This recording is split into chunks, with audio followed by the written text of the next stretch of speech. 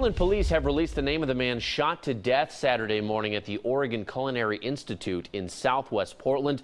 The students there are now remembering Daniel Brophy, a well-respected chef and instructor there.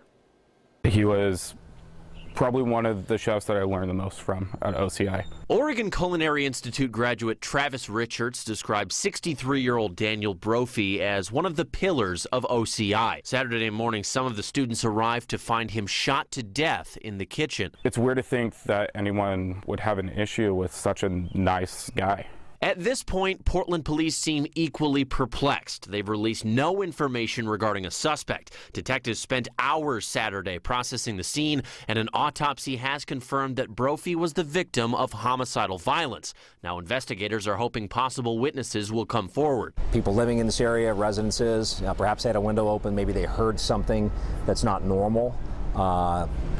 That's the kind of thing we want to hear from folks. While waiting for answers, the OCI community is grappling with the loss of a man known for his knowledge and generosity. We're all in shock that something this horrible would happen to such a great guy.